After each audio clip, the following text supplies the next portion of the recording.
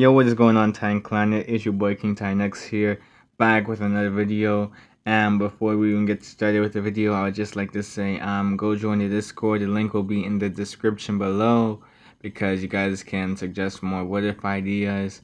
And like right now, just spam like a bunch of what if ideas that you have in mind in the comments below, because I might actually do some of them. But beyond that, like also sub to Purple Heart Neptune, because it actually helped me with creating this storyline. So yeah, roll that intro. In the whipping, I'm whipping the soul out it. Chin the tone when I'm flexing like Pilates. Why you frontin', you act like you somebody. Keep a trill in the ville, how I go by it. I was stuck in the rut, I was nobody. I've been looking for something to go body. There's an art to the hustle like yo got it. Kid got a kid back in here like a new shotty. In the whipping, I'm whipping the soul out it. Chin the tone when I'm... So here's how things would have ended up going in this story of what if Deku had lightning quirk. Izuku would have pretty much had a similar sort of childhood up until the age of 4, where he, well, on his 4th birthday accidentally fried the remote. He had literally just picked it up and all of a sudden it started spiking for whatever reason. Inko would see this and look at the remote, realize that there was nothing wrong with the remote before, and today was also Izuku's 4th birthday. It might have been a stretch, but she decided to take Izuku to the Quirk doctor in order to see if he had awakened his quirk yet. Izuku would end up finding out that yeah, he actually did have a quirk. And according to the doctor, it was a potentially strong one at that. He apparently had a lightning quirk, but well, at his current strength, it was essentially the equivalent to a weak taser. Izuku would pretty much ask if he could become a hero though. That's what Izuku really wanted to know at the end of the day. Could he become a hero with this quirk? The doctor would simply just give Izuku a thumbs up, basically meaning to say that yeah, go ahead kid, you can try and just get stronger basically. Izuku, honestly, he wouldn't really even be all that interested in the quirk since it didn't seem like something that was all that strong in the very beginning. Like sure, he could probably grow and have the quirk grows alongside him, but that wasn't what his master was really interested in doing right now. So Izuku just let them go on about their day, really. Izuku would just show the other kids his quirk, and Bakugo would end up becoming jealous with the attention Izuku was getting. Bakugo would walk up to Izuku one day and basically challenge Izuku to a fight, see who was stronger, who had the stronger quirk, essentially. The thing here is that Bakugo, he had the weaker element, you could say. Izuku's quirk, it was basically lightning after all. Bakugo had explosions, but well, Bakugo was pretty much a natural when it came on to fighting.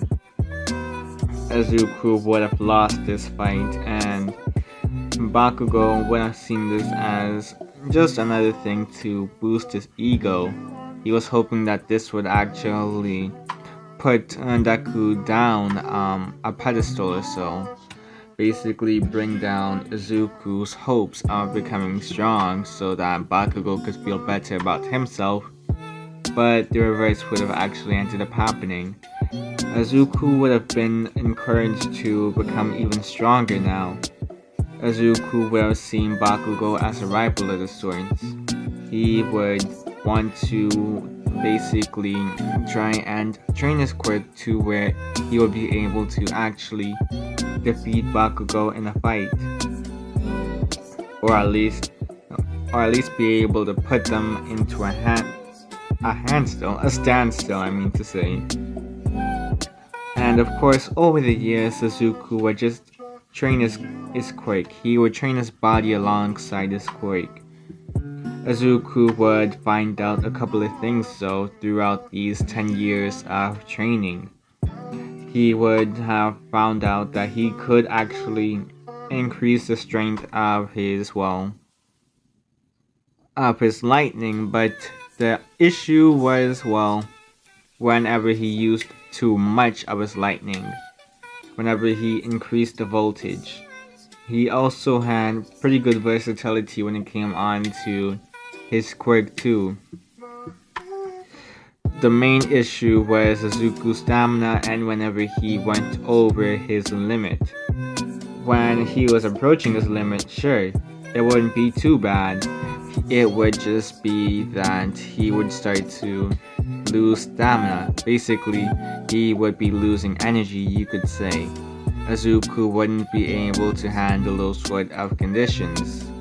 Whenever he pushed his body to the absolute limit, and then something else would end up happening, which I will describe later on. Izuku would have remembered being worn out after just a couple of uses of his lightning quirk when he was younger, but by the time Izuku was like 14 years old, he would have realized that, he could actually go like for about an hour.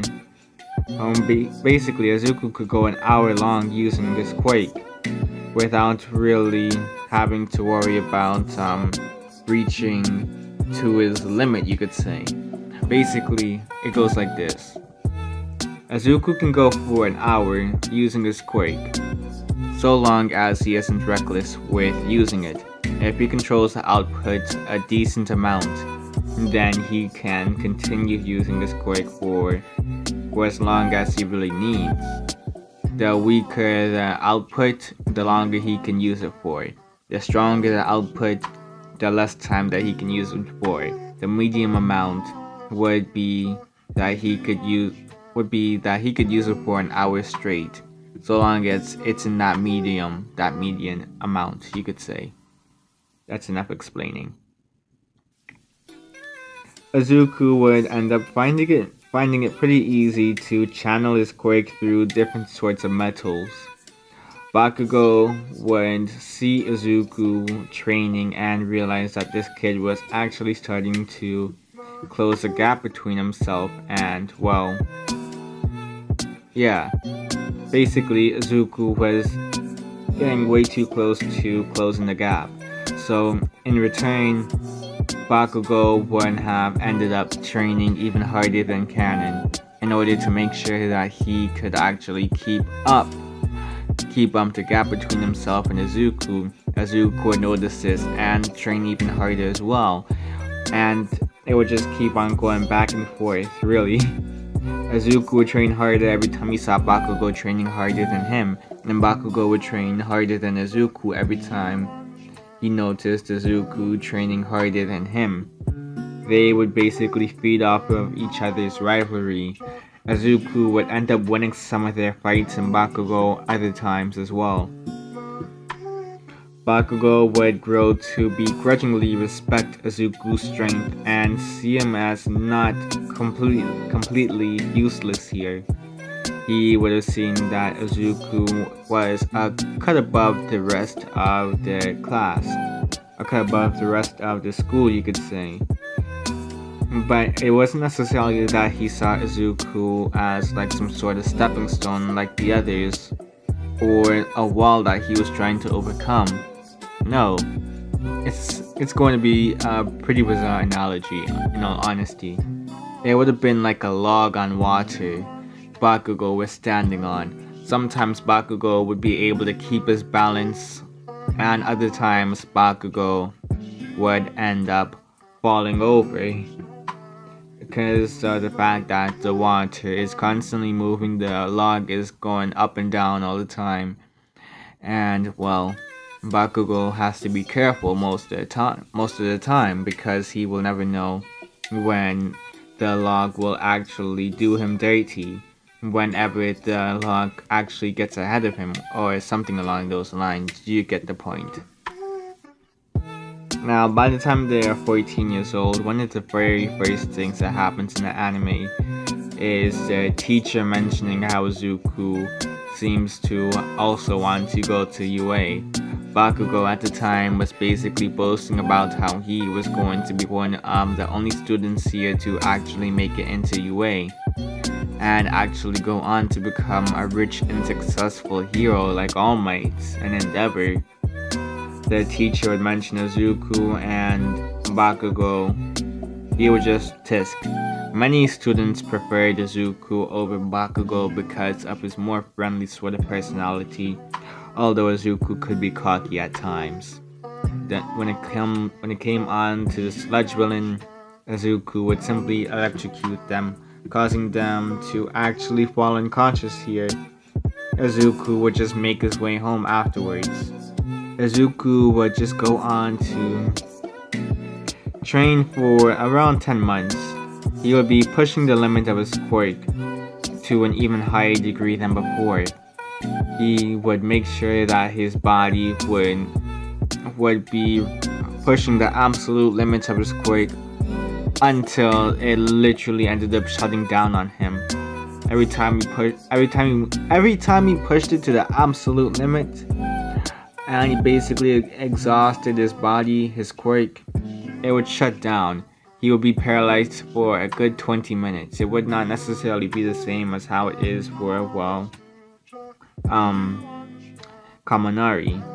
By the time the UA entrance exams happens, Izuku would have ended up dyeing his hair blue.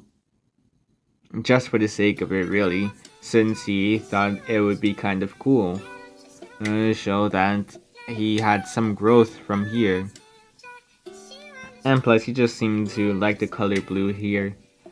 Izuku wouldn't be such a jittery mess as he was in canon, and he would just go on to do pretty well in the written exam. The physical exam would just be a piece of cake for Izuku, since he would short-circuit most of the robots.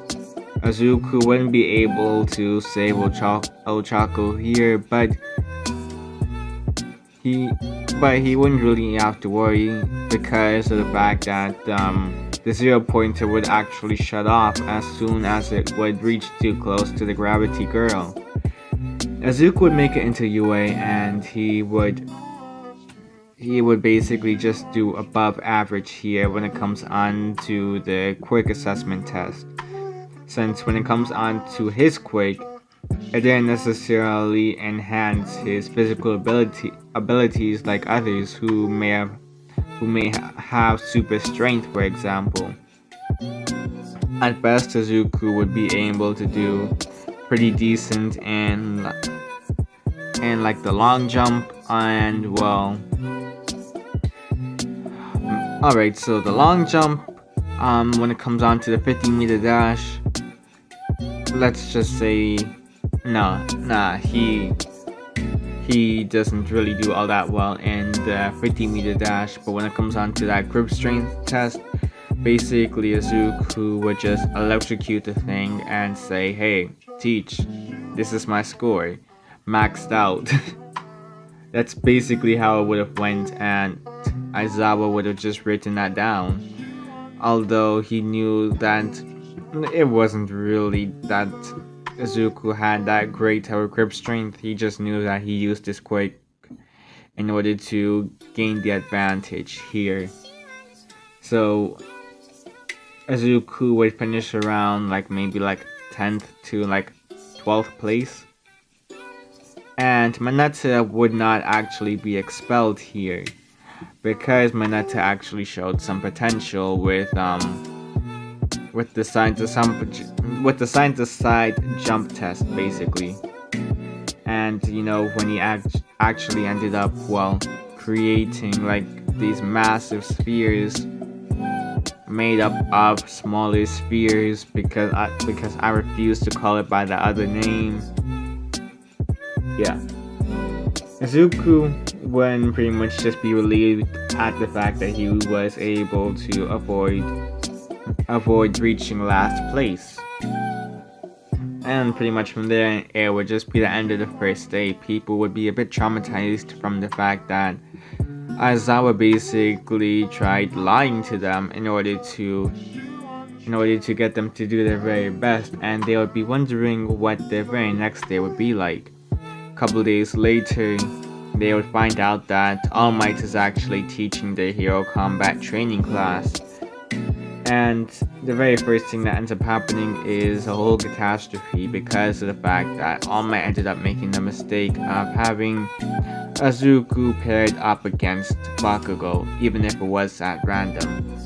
Izuku would wear a costume similar to that of, well, Static himself, the guy you literally see in the thumbnail. Although Izuku would just have a little difference here.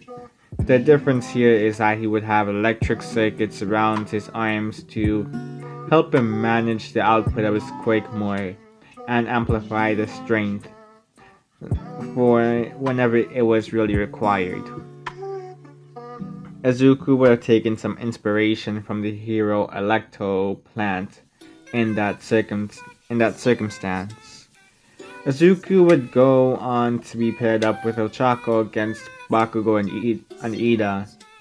Izuku would just crack his knuckles and realize that it was going to be like one of the best fights here already. Izuku would try his hardest in order to fight Bakugo, and Bakugo would basically be given the same sort of energy, really. They would be fighting each other until Bakugo would have just had enough and tried to use his gauntlet, basically use the second feature of his gauntlet in order to basically finish off Izuku. Izuku would have ended up being forced to actually electrocute Bakugo here. He would have noticed that Bakugo was actually sweating quite profusely, and he would have actually accidentally really electrocute the boy as well. During this whole fight, Izuku was basically trying to avoid using his lightning as much, mainly to just gain ground against Bakugo without actually having it touch Bakugo himself, considering it would have been a bit of a low blow really. But when it came on to the last fight, Izuku would have ended up accidentally shooting some lightning at Bakugo. Bakugo would have been struck by this lightning and electrocuted, but during this time he had already released a pin on his gauntlet, sending a large explosion towards Deku's way, or Izuku's way, since he would not have the name Deku here. Izuku would try his hardest in order to actually dodge the attack, but the best he could actually do was get most of his body out of the way. His right arm would have been scorched though. Izuku and Bakugo would have both been unconscious by the end of it. Ochako would end up losing to Ida, and the villains would actually win in this scenario.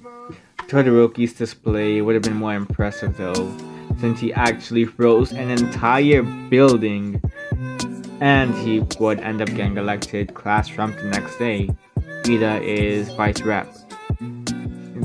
Of course, there would be an alarm that would go off informing students of there being a break-in and entering, causing several of them to panic. Ida would actually be the one to calm everyone down, just like in canon really. Kaminari would basically be on a bus ride, looking at Izuku in a weird way. Eventually, he would gather the guts to actually ask Izuku for a favor. Basically, he had noticed how Izuku was able to use his Quirk so well against Bakugo in their fight. And from the looks of it, Izuku had an electricity-based Quirk as well. He was wondering if Izuku could have actually given him any pointers. Izuku would agree and say to meet him at his place like one of these days. He could probably give him a couple of lessons on how to use this quirk more effectively in battle, and maybe use some support equipment as well in order to actually get a better aim with this quirk as well, so that it wouldn't end up affecting his allies in the long run. Kaminari would accept this agreement and they would shake on it.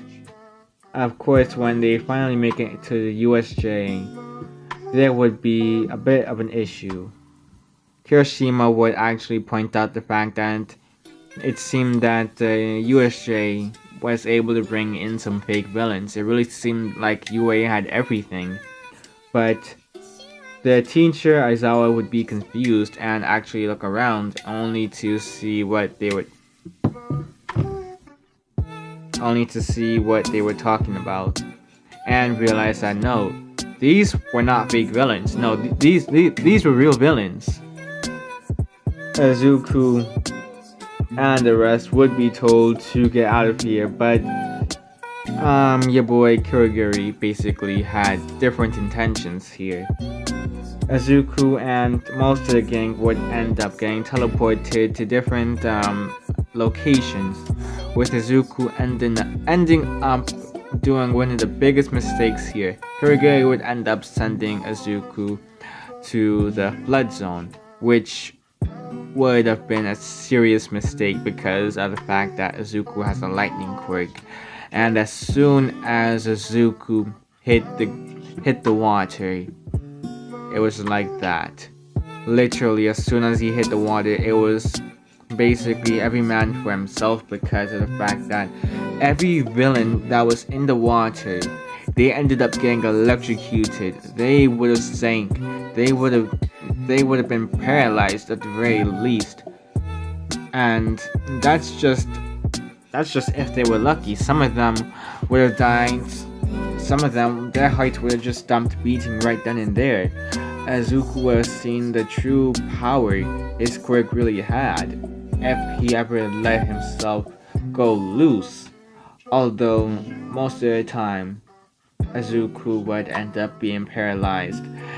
This was one of those rare circumstances where it was just because of the fact that the water would have amplified the strength of the quirk, essentially spreading it all across the lake. And when it hit the boat, that's when, well, Mineta and Tsuyu, who were on the boat at that time, they would have ended up getting launched into the air. They would have ended up crashing onto the shore, seriously injured.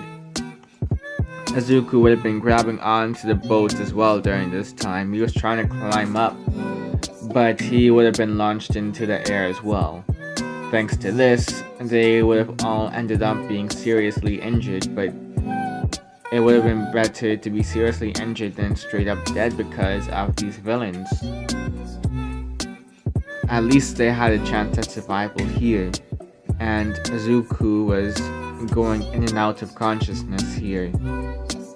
The last thing Izuku would see was the doors, was basically this. The doors braced it open, and he would see a muscular figure.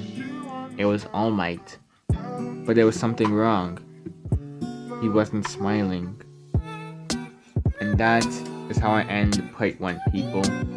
I'm really hoping this does well, because the last couple of MHA related what ifs, they have been doing pretty terrible. So yeah, it is your boy Kintari Next signing out. You guys already know the deal.